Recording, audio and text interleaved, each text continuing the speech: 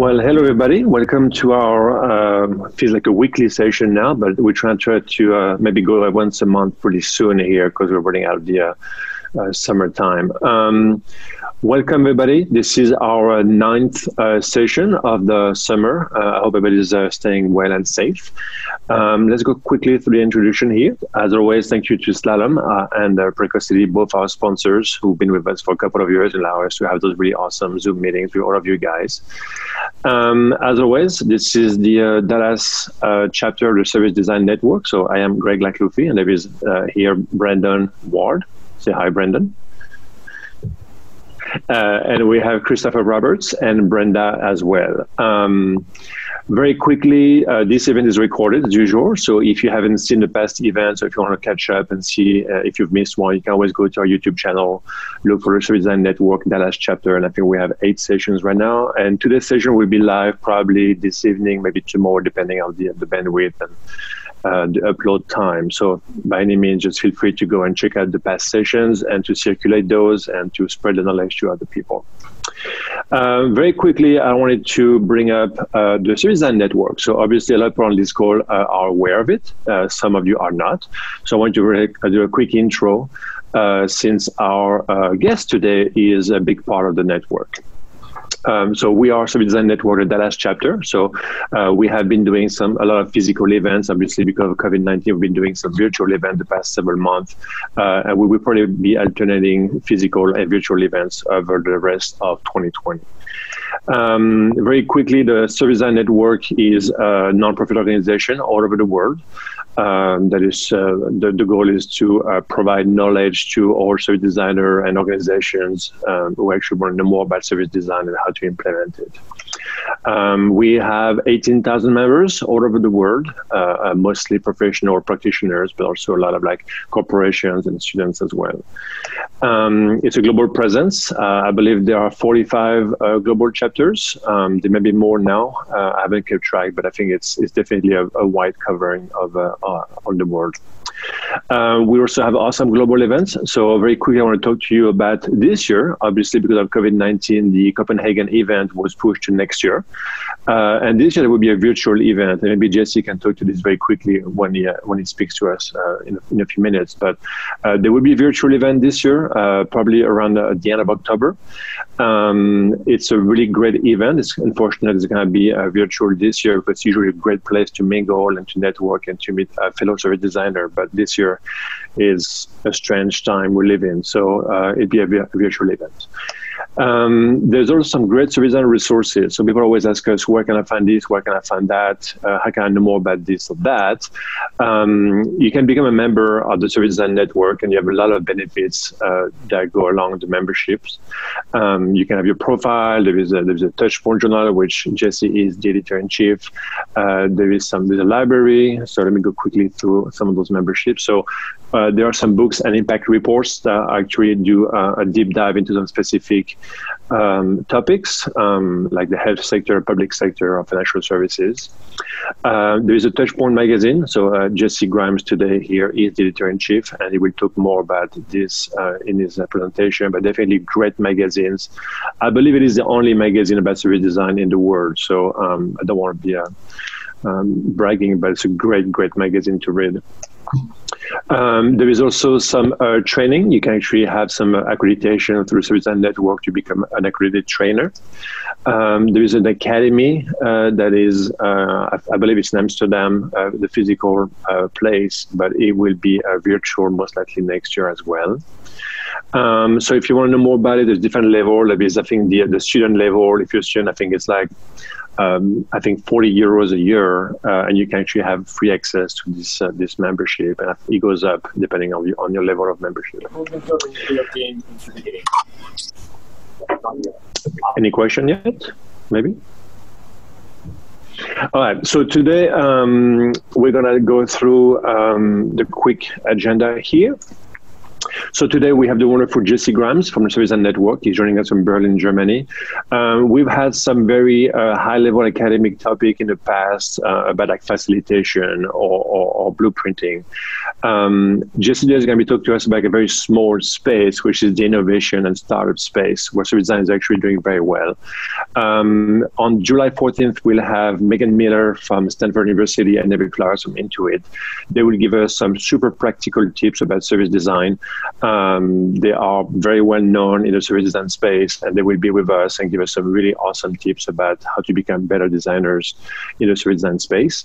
And we had Irene Norges a couple of weeks ago from the city of San Francisco, and she was so incredible and gave us such a great view into the government work she's doing for the city of San Francisco that we will have her back.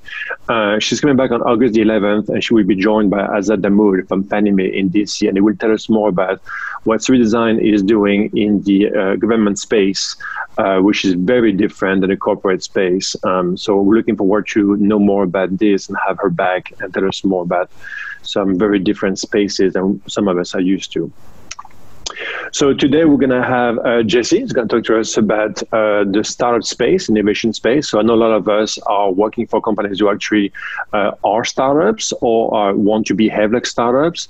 And definitely the innovation space is somewhere service design has a lot of clout. Service design is used in a lot of those innovation spaces. So we know more about exactly what to discover in there, either if you actually want to go into this space or if you are in this space and trying to get better at it.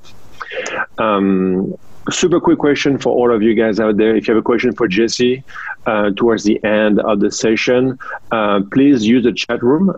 If you don't mind, make it easy for Brendan and Christopher and Brenda. In the chat, it's usually very active and very engaged. So go ahead and just make sure they actually see the question for Jesse. So whatever you want to say, just say question to Jesse or question to panel, and just make it clear to them that it's a question for Jesse. So at the end of the presentation, he can address those directly with you guys. So today we have Jesse. So we're going to let Jesse introduce himself very quickly for those of you who are not aware of what he does. He's the editor-in-chief of the Touchpoint Magazine of the Service Design Network, which I just described. Jesse, welcome. Thank you. If you have a couple of minutes, just let us know about who you are, what you do, and let's know. Sure. So, thanks again for joining and allowing me to speak to you guys. I'm happy to be part of a really nice lineup of speakers that you guys have put together as a chapter. So I'm Jesse Grimes. I've been involved in the Service Design Network really since its beginning in 2008. That was also the year that I started practicing service design myself. I started the service design practice at an agency just outside Amsterdam. So I'm living and joining you guys from Amsterdam today, not Berlin. For the last bit more than a year, I'm a freelance service designer myself. So next to my volunteer work in the SDN, I'm working with clients around the world for service design projects on a contracting basis. Within the SDN, I'm involved in Touchpoint, as you mentioned, and also setting up the Academy, which is also a global offering of ours, which is kind of like our events nowadays, mostly online, but we do physical trainings, and we'll start doing them again soon. So that's myself. Very good. I have a few questions for you, if you don't mind, before we kickstart. What recent tool or methodology do you think has the biggest impact on how your team works and what you create in service design? Sure. So there's something actually, if I go back to 2008 when I started doing service design for the first time, my colleagues and I came up with something which we call the service ecosystem. And this was a visualization that we do very early on in a project, which tries to bring into one kind of overview all of the interactions and all of the touch points in which someone's experiencing a service. It's even a few more levels zoomed out than a customer journey, which we're all very familiar with. And I found this actually to be one of the most useful deliverables that I ever work with. It's something I do early on in a project, either to try to build an understanding of what service design is for my client and within the team I'm in, and even to expose people in the project to the complexity of the service that they either have in the market or that they're planning to design. It's it's a simple diagram, a simple visualization. I've wrote about it a fair bit, and if you Google it, certainly with my name, you'll find some of my writing. I'll share it at the end of my presentation as well.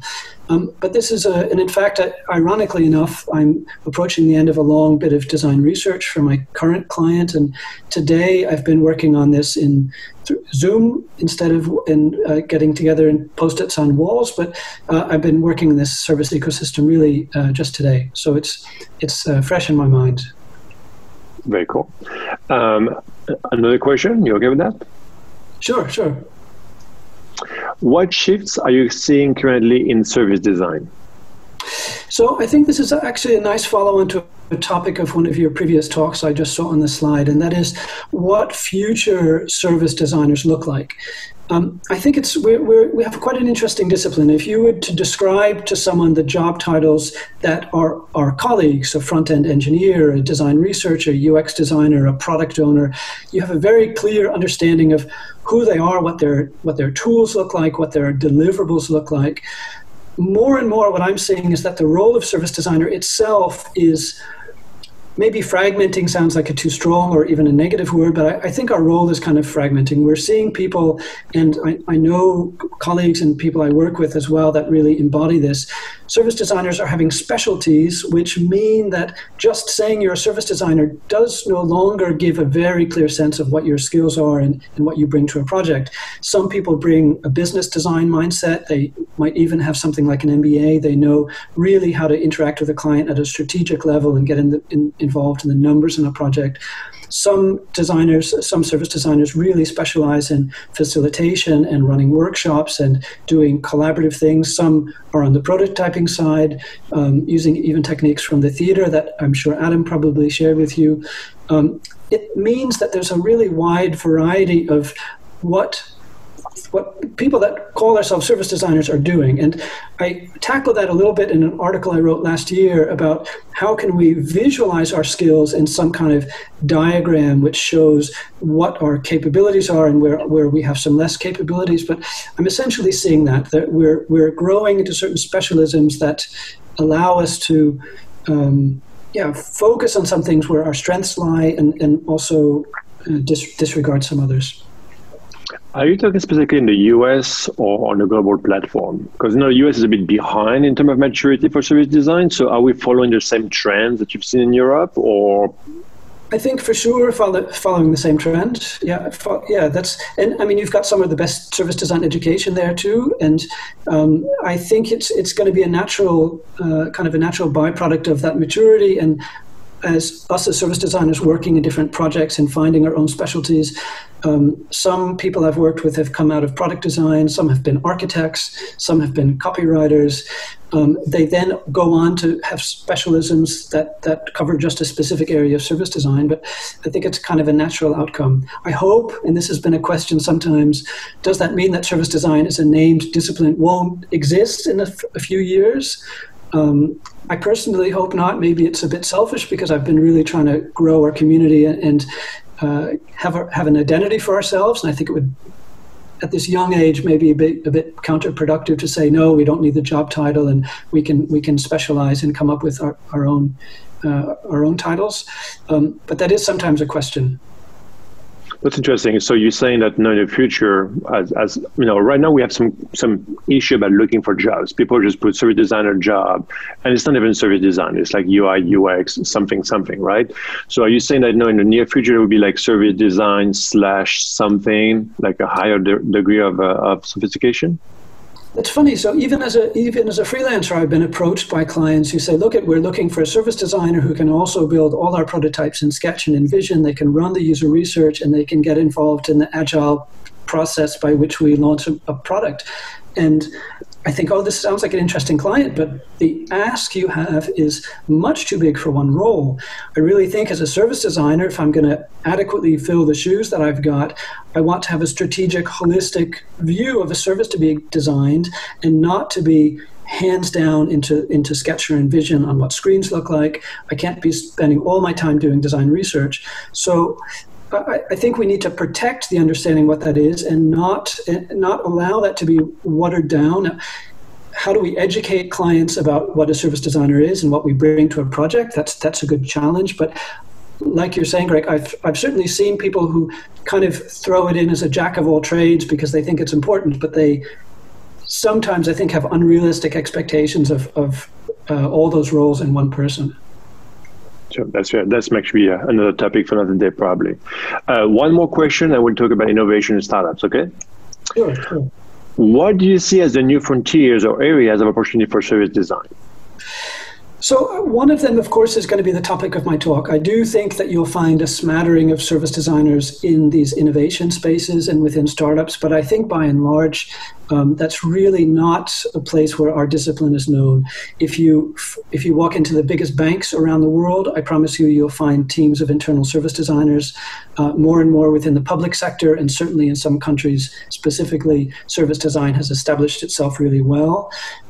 Startups, by the nature of where they've grown, or at least where the techniques that startups follow have originated, so that's Silicon Valley, reflects the fact that service design being less mature in the States means that it was not a known thing when people were coming up with what lean startup looks like. And it means that those who follow the playbooks of startups and innovation labs to some extent are not familiar with service design, and therefore we are a bit of an unknown quantity there.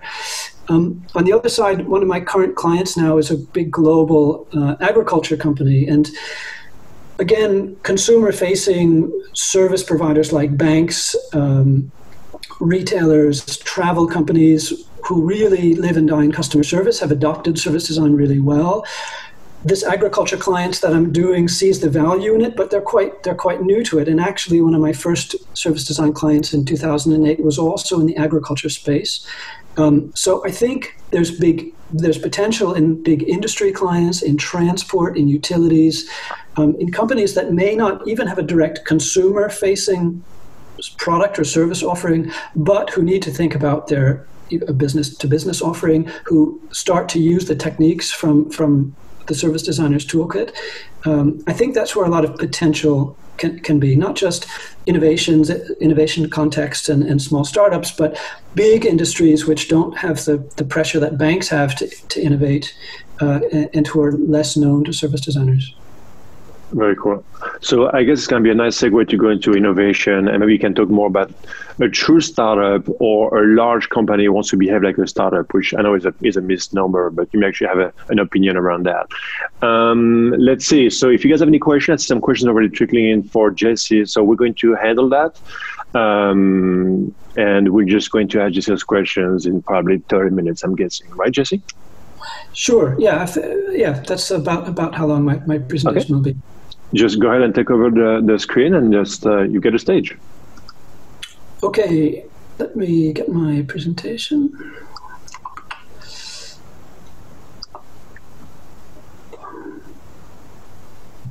Okay, I've got to ask the standard question. Can you see my screen or something different? Yes, we can. Yeah, great. Okay, so I think I did a little bit of an introduction, but just to cover it off again, a little bit who I am. I've got about 21 years of design consulting experience. I was doing UX design actually for the 11 years before I made the switch to service design, so I come from the world a long time ago. I'm based here in Amsterdam, so I'm working with clients, especially nowadays. My clients are actually none of them based in the Netherlands. I am involved in the Service Design Network, as you've said, and involved in Touchpoint. And the basis for my talk is, in the last few years, I've really had a focus on how we as service designers have a role within innovation contexts and startups. And I'm currently working on and off with two individual startups, both actually based in Germany. Now, a context for this talk, I've had this focus on service design for innovation and startups back since 2016. And at that time, I was working as a service designer and design thinking consultant or coach within one of the big Dutch banks' innovation labs or accelerators. It was the first time I was really working. I'd spent many, many years working within big banks in their typical day-to-day business operations, and this was a change to working with 2- and 3-person startup teams And it really opened my eyes to what I saw as opportunity, but also honestly some real challenges in how I could support startup teams. I've gone on to teach some courses on these topics around the world, and to coach and work with some other accelerators. And now I've been doing it with some standalone startups that don't exist within the accelerator context. And this talk is based on an issue that we had in Touchpoint beginning of last year, focused on this. And I know this is a bit of a plug because I work for it, but I'll share with you at the end of this talk some links where you can find it. But my talk is based on one article that I've written in here, but there's a lot of really great contributions from people within the startup world, also from within innovators and kind of accelerators, people from Board of Innovation. I invited someone who sometimes gives this talk alongside me, Mike Pinder, to contribute an article. That's really something to look at as well. So that's a bit of context. In the talk itself, I'm going to take two different perspectives. The first is, what's the value of service design for startups? And the second is, okay, what are the chances and the opportunities for us as service designers to be working in that space, and especially if it's something that's kind of new to us, or we're not used to it. So let's go into the first section now. I want to put this into a little bit of context and show you a figure of where startups are, what markets they're in, what sectors they're in. This is a few years old now, but I think it generally should be accurate. And this is what industry startups are focused on. And fintech, I think also related naturally to the big role that service design have within banks. Fintechs are really most of the startups are in the fintech space. And this is actually a summit, a conference or convention aimed at the design community within fintechs.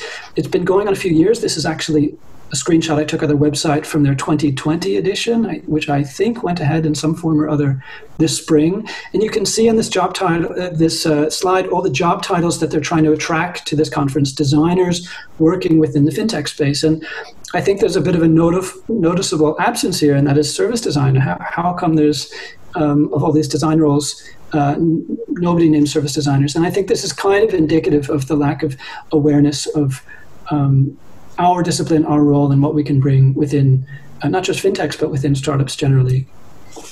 So my proposition here, and the kind of proposition I've had when I approach and work with them, is that service design, and whether you want to wrap it up in this concept of service design thinking, can help innovators, so startups, deliver better products, earn stronger customer relationships, and create even more value than they're doing currently. Now, if we look at what the opportunity for service design is, I think it makes sense to see how innovation typically works. And this is also, if you look at a lot of the literature for startups and methodologies that they follow, it's about coming up with a concept, testing that concept, and then scaling it. And it's primarily in those first two activities, those first two focus areas of a startup, where I see service design potentially adding a lot of value. And this is different from the context that we're normally used to. This is a lot more pressure than a big corporate client, a big bank, a big government agency.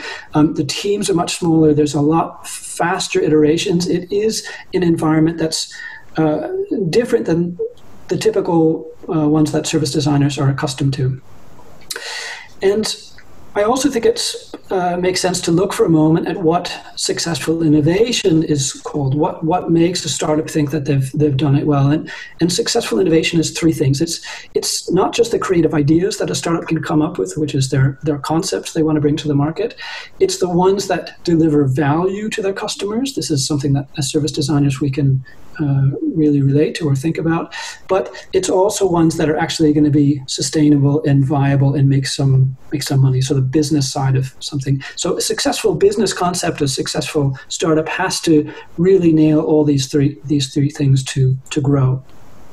Now, if we take those three requirements, I'm convinced that service design can definitely play a role with the first two of those, and actually maybe play a role with the third one, which is really much more of a business and a scaling question.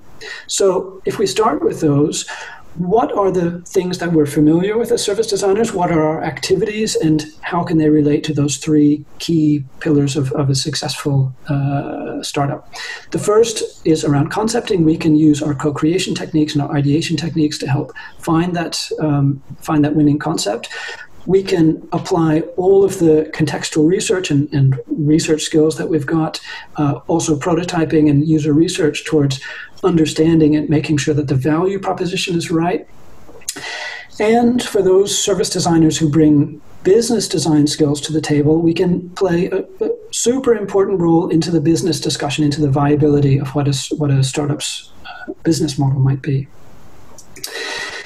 Now, I also think it's interesting to show the typical 5-day Google Ventures design sprint approach that a lot of startups are familiar with and has, of course, trickled out into the rest of the world.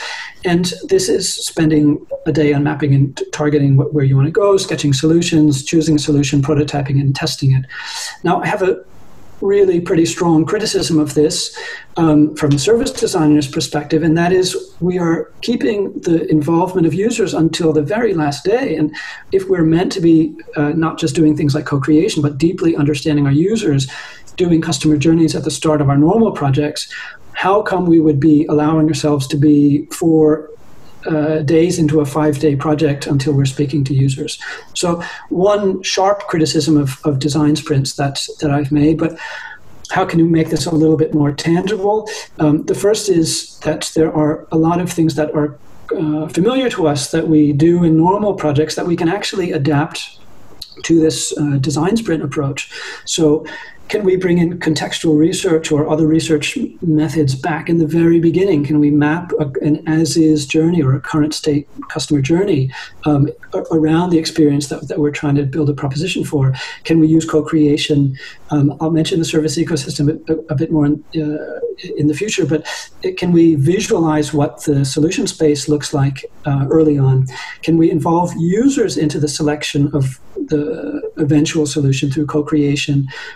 Can we get them involved in prototyping? And at the very end, can we stay away from super simplistic tests like A/B tests using Facebook? And can we bring to bear all of the research skills that service designers have and our design research brethren have to determine if an idea is good or not and validate it, and not use the really simplistic approaches that things like Lean Startup do? So this was just a very specific focus on where I see some failures in one thing that the startup community are really in love with. Now, if we move on, I think it's important to recognize that service design and Lean Startup are not the best of buddies for quite a few reasons. And I think I can show these kind of briefly side by side. The first comes to something that's both semantic but a mindset difference, and that is, as service designers, we think about a holistic service experience, whereas Lean Startup and startup methodologies are very product-centric. You see it in the terminology, the language of job titles, things like product owner, product manager. Product is the way they think, and it's, even if you approach it as a semantic point of view, it can be a barrier to how we operate. I think Lean Startup has, as I mentioned a moment ago, quite a shallow understanding of who users are. They're concerned about, okay, can we launch a product that relieves of pain? Whereas as service designers, we really want to find a better, deeper contextual understanding of who our users are of a service. I do think within Lean Startup, there's also quite a simplistic concept of whether a concept is working or not. And that can be through the use of landing pages and sometimes even deceptive landing pages. There can be too much of a reliance on Facebook to determine if you've got a good idea or not. There can be these simplistic concepts of is someone showing the intent to purchase, and if that's enough of people, that means that we've got enough traction, we've got a good idea. Whereas as service designers, we can bring to bear a lot more tools around prototyping and research to determine if, not only to get better insights, but actually to determine if the concepts themselves are valuable. Lean Startup also is really, and I see this when I've worked within startups, their teams are very focused on a single product, and they see it almost as if it's in a vacuum. They don't understand that service experiences are exist over time, exist over multiple touch points, and that really works counter to how we think. We have a holistic understanding of the product and see that in context of the bigger service and the ecosystem around it. And this is something I see even my current clients really kind of falling into the trap of doing, but it's a natural way of startups thinking. They're very focused on a solution. They want to, they often even create the startup around a solution they want to bring to the market. And in that sense, they're in love with the solution and not in love with the problem, as service designers like to say. They think that, okay, we've got a great idea, we just have to find a way to get it into the market and people will love it. However, and this can be really one of the sources of friction as a service designer in that context. You have to constantly say to people, look, let's really understand who your users are. Do they experience these as problems that you think they experience them as? Can we do research to get a better picture of who they are? Because they are not you and your colleagues within the startup team. They are a much broader community. And they're also not going to be, as I'll touch on in a moment, very niche group of people who will put up with a lot of bad product. It has to get bigger over time. So there's this kind of fundamental challenge as well. Startups are focused on building an MVP, so satisfying just those early evangelists that Steve Blank says, whereas as service designers, we really are looking to create a service that's useful, usable, desirable, efficient, and effective from the first day. Now, okay, I just touched on this a moment ago. Lean Startup is concerned, in the beginning at least, with even friends of the founders and a few people who will have access to a bad product in the beginning just because it really fixes pains they have. As service designers, we say, no, let's really understand the wide variety of our customer groups that we're going to be serving and represent them also not only on who they are, but who they'll be in the future. So not just focus on, in the beginning, on these very forgiving, small community of users. Now, as service designers, then we often look at whether services that we create are lovable, usable, valuable, and actually feasible. If you take the Lean Startup approach, the minimal viable product is essentially just about getting something that's feasible and a small bit of that feasibility out the door and seeing if there's enough traction. I've seen, and I like from other people, this concept of having a minimal lovable service. So making sure that you've got something that is, yes, a little bit feasible, but that we've also focused on the value, the usability, and even the lovability of it, because I think that just the pure focus on feasibility and the pure focus on MVP is a bit misguided sometimes. So I think we can bring this perspective and this wider viewpoint into the beginning. It doesn't need to be, startups don't launch fully fledged products, but we can change a bit how they think about things. So that's the first part of my talk. I'll now switch into this second viewpoint, which is what are the potentials and the challenges perhaps of this context for service designers, for ourselves, so working within a startup or some innovation context. Now, I've structured this around 5 tips. The first is to be a bit of a chameleon, and I kind of cringed a little bit when I described to you my first job title when I was working in this accelerator, being a service design and design thinking coach. And I have some friendly ways of criticizing design thinking as not being really the same as service design. It's not an interchangeable thing, but I found myself calling myself a design thinker in some ways, in some cases, because that was how our role was positioned. It frankly can sometimes be much better recognized in a big organization than service designers. So this tip is really about not being super focused on the name of who you are and what you bring and what your deliverables are called, but be flexible, adapt yourself into the titles that are understood if that's really necessary. Now, I hope you can get to calling yourself a service designer, but find some chameleon aspects into the way that you can bring value and what you're calling yourself and how you present yourself to a team. Secondly, and I've mentioned this in the beginning, and even because it's something I've been doing today, the service ecosystem, and I've seen, thank you so much for sharing my article in the chat. This is that visualization I created many, many years ago, which takes the user perspective in the very center. What is someone's need in using a service? It looks at kind of time-based basis. What are the interactions they go through with the service provider? What are the touch points they go through? And critically, what are the interactions and touch points that are outside of the control of the service provider that you're working for? What is the context in which someone is buying insurance? So they're not just you as the insurance provider, but they're speaking to other people. They're looking at reviewer sites. They're speaking to even a broker, for example. So this first visualization of the complexity of a service is super important to show the way you think as a service designer, and confront them, frankly, with the complexity in this holistic viewpoint. So I found it very useful to do early on in a project. I also think we need to get comfortable with canvases. The startup world is full of canvases. We, as service designers, have a lot of visualizations and deliverables ourselves that are based on Post-its, but things like customer journeys. The startup world has the business model canvas, value proposition canvas, even more niche things like platform design toolkit. I've developed a canvas myself, which I'll share with you, about building a service perspective for innovation within a startup.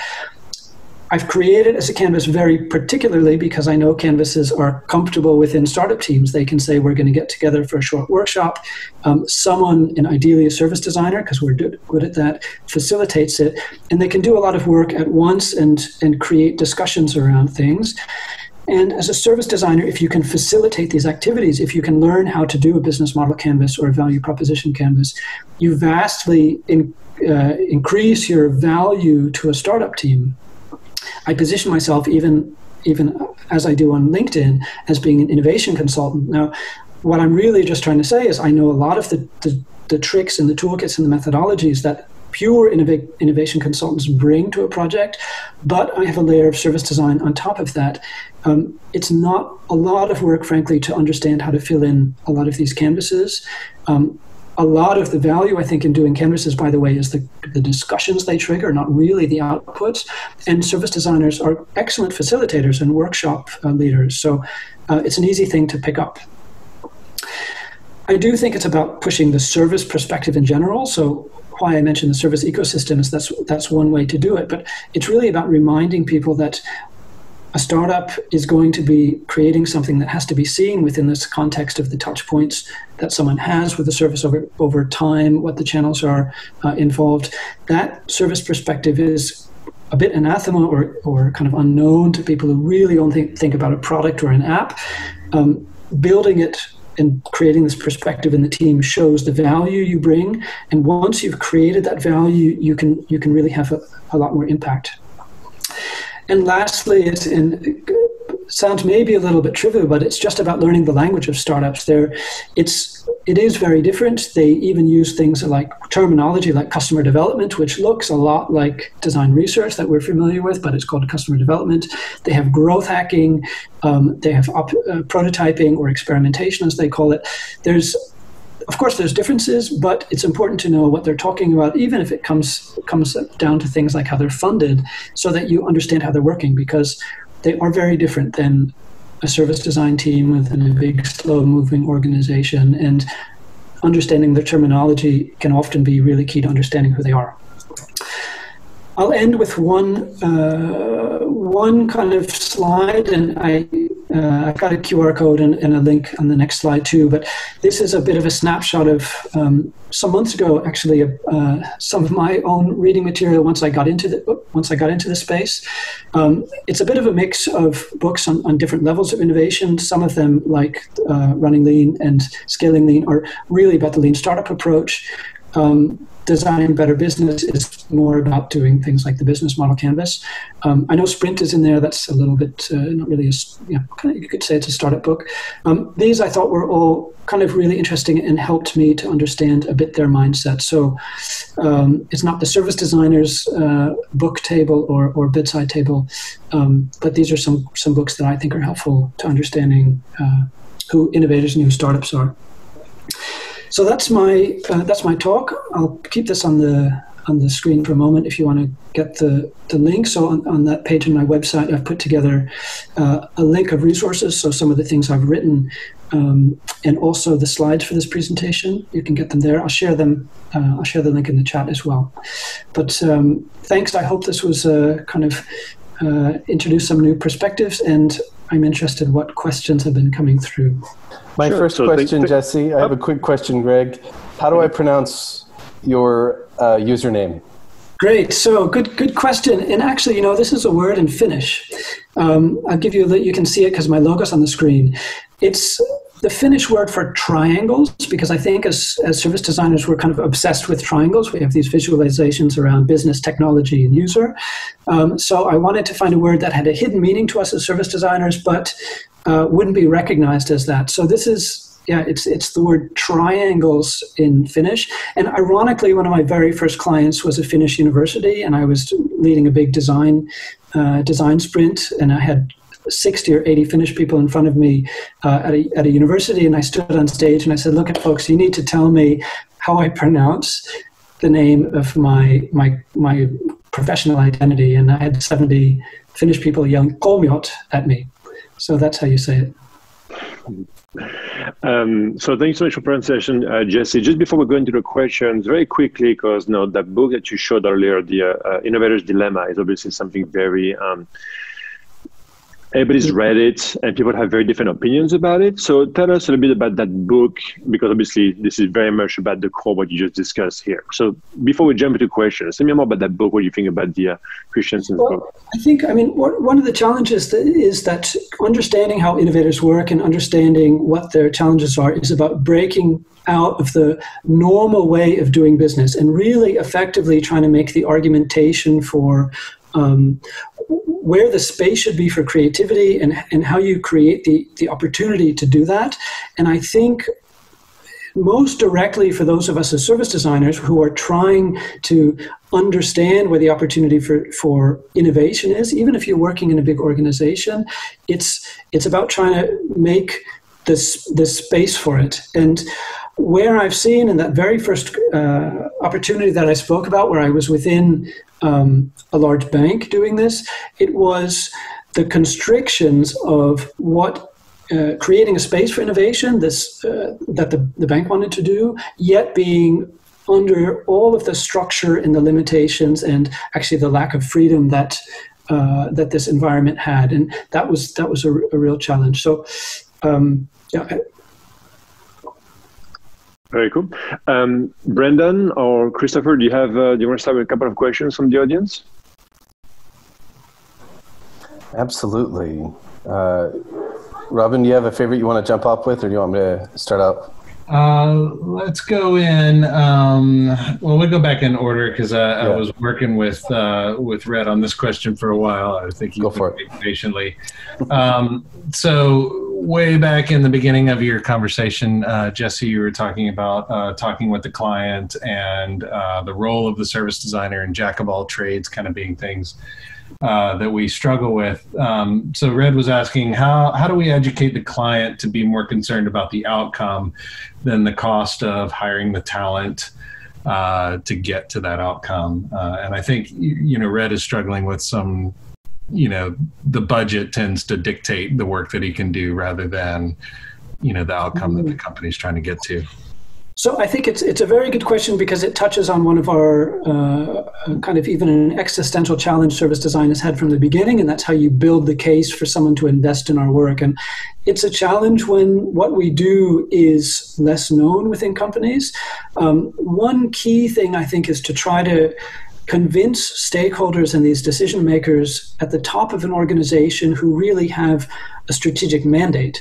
I think if you're trying to get a project manager down on a product team to understand how they should pay for you as a service designer, you're a bit knocking on the wrong door, in the sense that it's great if you get the access to work on a product team, but you're much better off and you'd be more successful if you can get in higher within the organization with a strategic mandate from someone up top.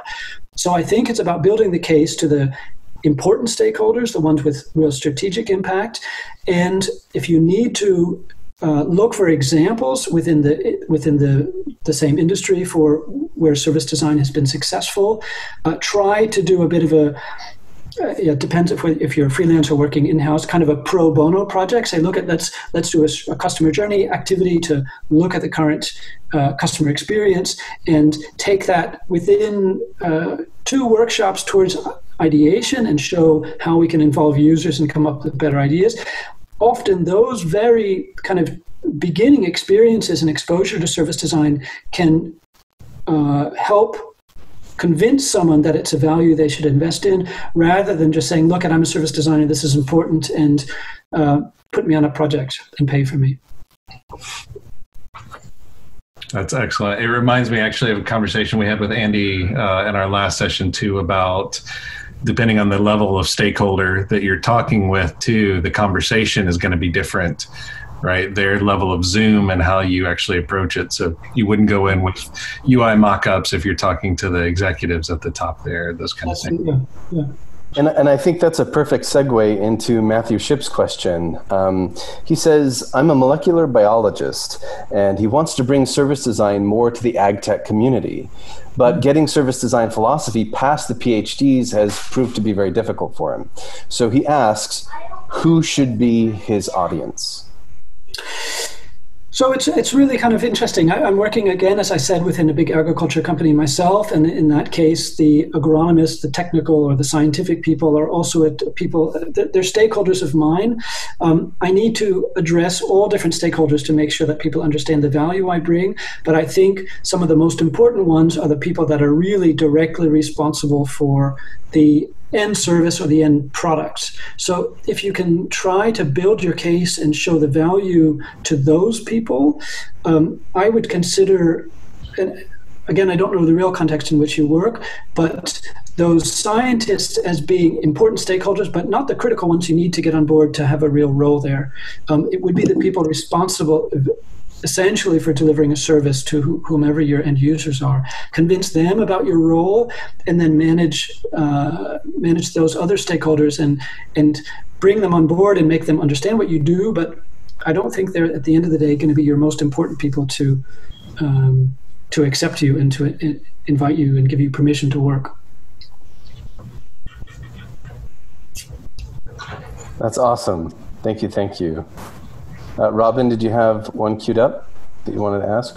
Yeah, we have a question here from Matthew, and the question was break down so in your model where you're talking about ecosystems, and I think you had interactions and touch points. It was a very high level model. I'm sure it's got more details in it, but Matthew was asking for just a quick explanation of the difference between interactions and touch points from your point of view. Okay, good. Actually, it's a good question because I've been trying to help some of my colleagues on this current project, even in the last days, to understand those. What we try to do by pulling these apart is to not tell the chronological story of an individual user experiencing a service. That's a customer journey. We have got a lot of different ways of doing that, but that's well understood. The service ecosystem is about taking one step back just to understand the complexity and to look at those on a phase-by-phase basis. By pulling apart touch points from interactions, we can look at them separately. We can say, okay, what interactions is the end user involved with over time? Which of those interactions are with the service provider directly? Which are ones that the service provider can influence but they don't own? And which are completely external? A quick way to say it, and the article that I've written about service ecosystems really describes this in detail, the interactions always start with the verb, so they're always something increase, measure, do, take. They're all verbs, and they're very short, and they're touch point agnostic. They just say what someone's trying to accomplish, regardless of where they're accomplishing it. Mm-hmm. On the other side, the touch points don't really say anything about what is happening, what the activity is.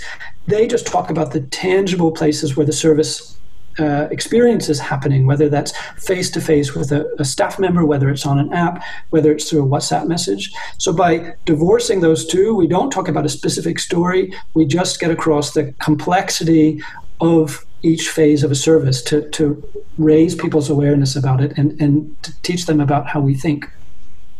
I wonder if that framing too unlocks or at least it helps avoid the solutioning conversations, right? You're talking about the actions of the interactions or the goals, the jobs to be done, if that's the framework you use. Yeah, exactly. And we keep the user in the very center always, so it really keeps the focus and the need and the underlying need, which applies to the whole service, and also the needs per phase are in the voice of the user, starting with I always. So that's super important to keep that user focus. And it's important to say that a service ecosystem can capture a current experience. So for a service that's already in the market and you're trying to improve. And you can also visualize a future service experience. You can say, okay, what will it look like in the future when this new product or service is launched? And that as just a shared understanding within a team of what something looks like before you even get to doing customer journeys can be really valuable. So we have about 5 minutes left. Brendan, do you have a question from Sarah, maybe? We may have time to maybe 2 questions. Yeah, I've got one from Nick, and then maybe Robin can ask Sarah. So speaking of startups, Nick is asking if you can clarify the size or level of traction for the startup that you found the most success with. So he agrees that startup clients are usually solution-driven, budget toward a very large scope, and that can be too broad of an ask for custom development, app design, test launch, etc. So do you have any tips for selling or front-loading the value of the service design strategy for the startup that you're offering? So I think you have to you change your engagement as a service designer working with a startup over time. In the very beginning, you're with them doing fundamental questions about what their proposition is, who their end users are, if you're capable of it, about what their value proposition and their business model will be. Over time, you transition into the role of what you more commonly recognize as a service designer within a big organization. So as it scales up, ideally you keep your role and then you just become a more typical service designer in a big organization. I think it's about understanding what the startup's needs are at the specific time, about the kind of chameleon aspect I spoke to, and recognizing also, to be really honest, in the very beginning of a startup's life, they may not have the 100% focus or need to have you engaged as a service designer. They're still dealing with fundamental issues about funding, for example. They're doing technology assessments. They're maybe doing basic beginning bits of prototyping. They may not be able to keep you busy. One of the reasons I like the opportunity to work within an accelerator or an incubator context is your bills can be paid by the people who run that organization, and then you can work on a smaller, not full-time basis with other startups. But when you're lucky and you can prove your value to a standalone startup, they'll pay your bills, but maybe it's also not going to be full-time 5 days a week, depending on what stage of the life cycle they're in. Very cool. Thank you, Jesse. Maybe one more question, Brendan. Christopher? Well, we wanted to ask Sarah, do you feel like Jesse answered your question in that last answer? Do you feel like you got what you needed there? There was a little piece of it. Thank you, by the way. This was amazing. There's a little piece of it that I wanted to clarify. So I've had a couple of startups come to me and say, I know my customers super well. I have tons of data on them because I've lived it, etc. So let's just test my prototype.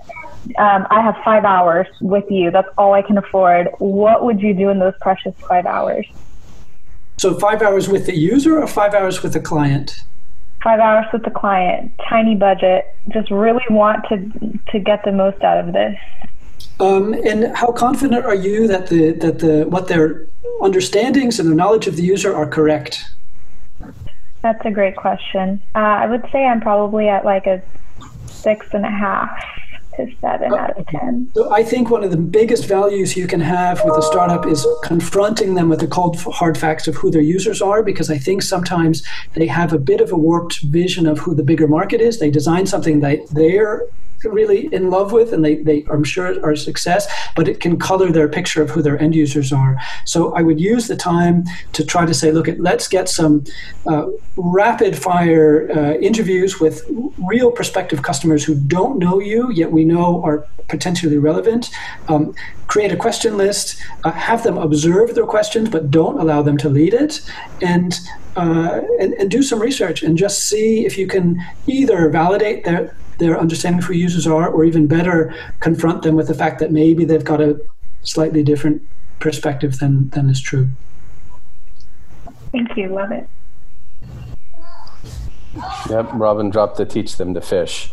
Or as I prefer, they say give a man a fish, feed him for a day, teach a man to fish, feed him for a lifetime. I also like the one, build a man a fire, warm him for a day, set a man on fire, warm him for a lifetime.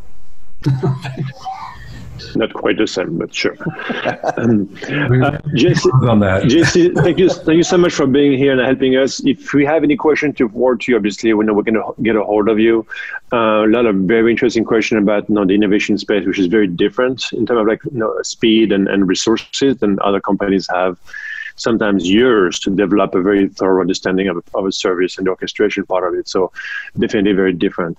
I'm going to very quickly remind people that we are going to have a few more sessions for the remainder of the summer. So don't forget, on July 14th, we're going to have Megan Miller and Eric Flowers from Practical Service Design giving us some really useful and practical tips about blueprinting. They have their own special secret sauce for blueprinting, which is very interesting. And then on August 11th, we'll have Asa and Iran. They're going to be talking to us about government work, another very specific space where service design have great potential to do a lot of good things. And on September 8th, we'll have Eric Wood from Explain, and he will take us through a very different way to communicate and to tell a story of service design. His secret sauce is through extreme visualization. So I let him talk about it, but he has a very interesting way of kind of capturing the sense of a problem and kind of visualizing for his clients. It works very well. It's a very interesting tool that we'd like to share with you. And that's about it for today. So thank you so much for everybody to join us today. Thank you, Jesse, of course, for being part of this. Thank you, Brandon. Thank you, Robin. Thank you, all of you. It looks like Bertrand is having a very nice summer evening in France on his patio. I like how you strategically placed the shadow of the branch to mask your eyes from the bright sun. How poetic. Thank you so much, guys. We'll see you next time. All right. Take Thanks, care. Jesse. Thank you, everyone.